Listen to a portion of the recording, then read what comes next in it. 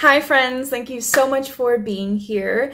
Today I'm going to be swatching, demoing, and reviewing the new Natasha Denona I Need a Warm eyeshadow palette. So if you want to know all the details, swatches, and I'm going to be doing two different eye looks, then let's go. Here is a close-up of the palette.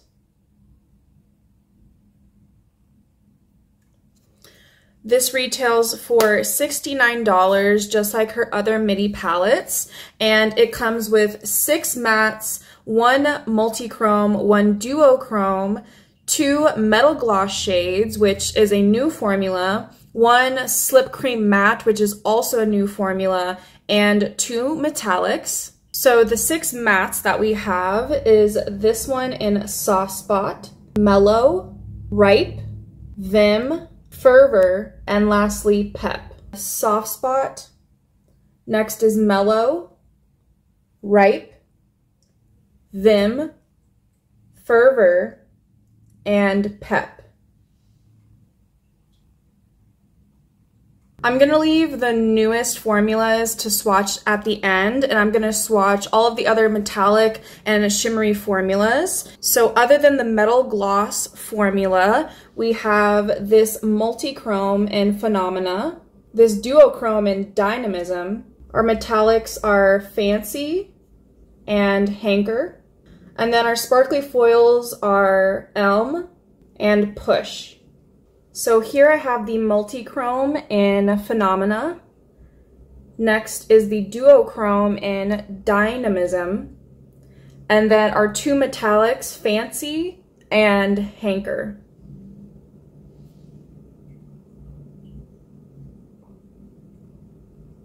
The mirror will help us see that green shift and that multi-chrome in Phenomena. It's really hard to tell just from a swatch. Then this duochrome in Dynamism isn't really giving duochrome, it's giving more just a regular metallic with green specks. I really don't see like any shift. I definitely see a shift in the multi-chrome, but not the duochrome. So here's Elm and here's Push. Push might be my favorite metallic. It's a beautiful peachy rose gold. Lastly, let's swatch and talk about her new formulas. So we have 2 metal gloss formulas in here, being the shades Snug and also Homey.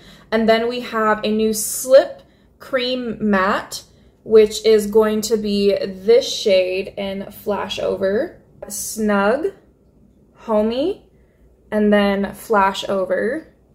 In my opinion, Homey, this one in the middle, on the eyes gives way more of that glossy, very shiny, reflective, slippy kind of texture on the eyes. Snug, not so much. I honestly more so would call this a sparkly foiled. At least when you put it on the eyelids, it swatches the same as Homey. But if you really look close, Homey has way more sparkle to it and feels more wet. And Flash Over is such an interesting texture. It feels exactly like a cream, but it does set down and it is movable. It's not stiff whatsoever. It feels moisturized to the touch. It's a very interesting texture. And as you can see on the finger, it literally looks like a cream eyeshadow, and it's great for layering. And that's what I've been doing, is using that as an eyeliner or an eyeshadow base and layering the comfort mattes on top, and it works beautifully. I just want to show you in real time how slippy and glidey and like how easily that stretches and adheres to the skin.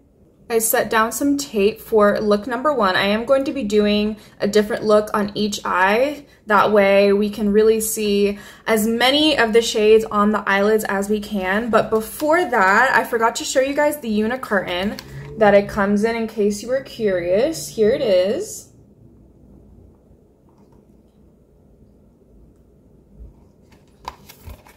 And here is the back. It is made in Italy. Also, of course, not tested on animals, otherwise we wouldn't be reviewing this. The look that I'm doing is going to be my own take on one of the looks on Natasha Denona's Instagram, actually using this palette on a model, but I am gonna switch some of the shades around to match with my skin tone. So first I'm going with a really small angled pencil brush, and I'm going to be using the Slip Cream matte shade, basically creating an eyeliner, but also going into the crease a little bit.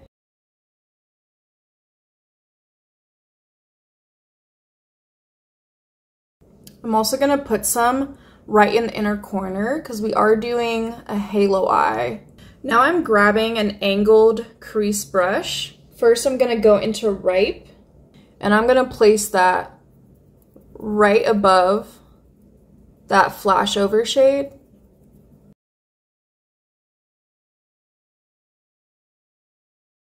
And I am going to connect using that Ripe shade right above my crease. Using that same brush, now I'm gonna go into this Fervor shade. This is definitely the warmest matte. It's giving more of that orangey, Morphe 35O kind of vibes, and I'm gonna do the exact same thing, except I'm not gonna put it in the middle. But as you can see, this palette isn't overly warm, not really overtly like red or orange like the bronze palette or even like other warm eyeshadow palettes on the market, which I prefer. I definitely think this is more warm neutral. I think that just makes it way more versatile. I'm gonna go into Dynamism using my finger, and I'm gonna put that on the lid but towards the outer corner, kind of overlapping.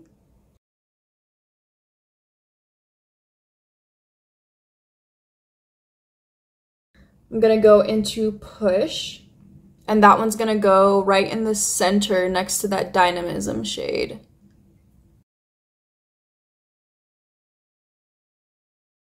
I'm doing my eyes first because there is a little bit of fallout with these shimmers, even if you go in with a finger. Hopefully you'll be able to see a little of the sparkliness. I do want to deepen on top of that flashover shade because I feel like it got washed away a little bit. So I'm gonna go into Vim, which is the center shade. Again, back with that small pencil brush.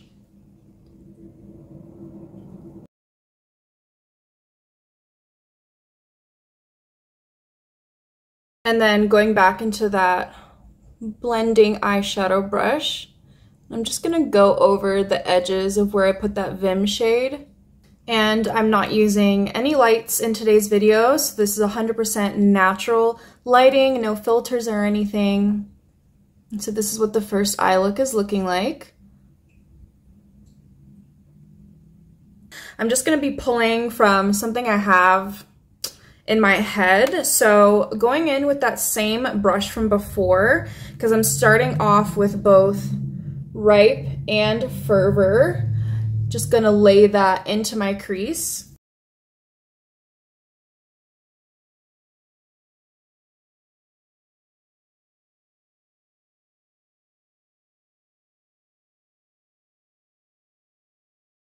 Those mattes blend beautifully into each other. I'm taking a big fluffy eye blender. This is from e.l.f.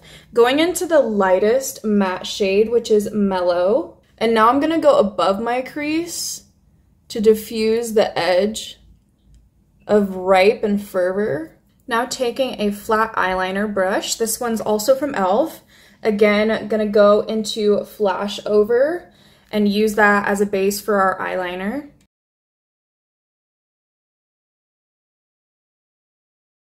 And I'm also gonna take some and go right in the inner part of my eyelid.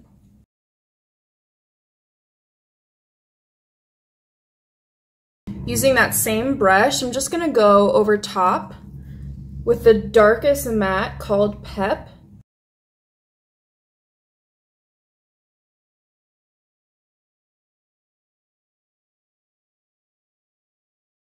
Using a flat shader, this is a Sigma E54, and going back into Mellow.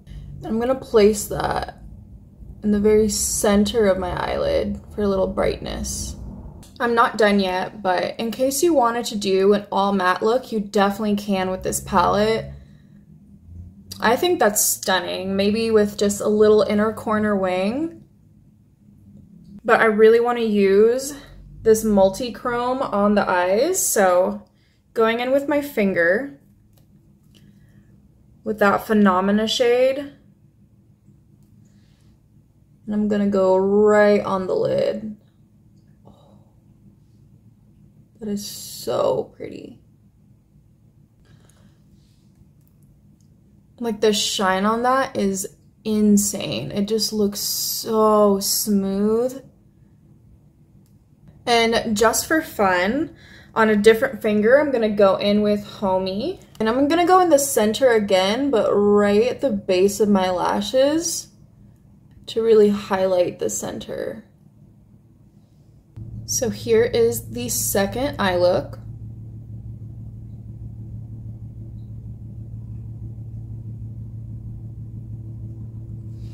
I'm gonna go ahead and put on eyelashes and the rest of my face, and I'll be right back. All right, we are back. Here is the full face. And if you're wondering what else I'm wearing, I will leave that listed in the description box down below. Off of camera, I did add a little bit on the lower lash line. On this side, I added Fancy in my inner corner. And then on this side, I added Elm.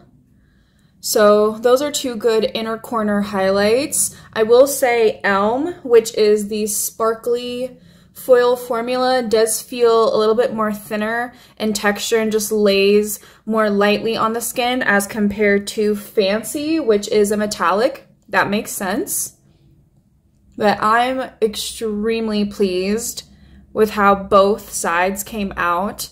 My only critique for this palette is I do wish there was a matte off-white / cream shade. It would be nice if we had a lighter matte other than this mellow shade. I could have done, honestly, without Hanker, which is the metallic. Other than that, this palette is a 10 out of 10 for me. I scored this higher than I Need a Nude and Ethereal Eyes by Makeup by Mario. I just think this is the most beautiful color story. Did I need it? No, I don't think anyone really needs this unless this is the very, very first eyeshadow palette you've ever bought.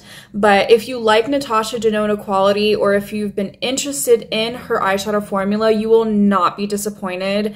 This is an absolutely stunning, extremely easy to work with. The mattes basically blend themselves. The shimmers are so high impact and reflective. I will say I don't really see how this could work for deep, deep skin tones. Natasha Denona does use eyeliner in her tutorials to add depth, so that's probably why some of that is lacking in her palettes, because she does supplement that with an eyeliner. So that is another critique that I do want to bring up. I do think that tan skin tones will also get away with using it, but it's just for that deep skin tone. I don't really see how these mattes are going to show up on you. The shimmers definitely will, but there could be a little bit more depth always for the deep skin tones. Overall, those are my thoughts. I do think this palette is worth it. I like this more than I Need a Nude.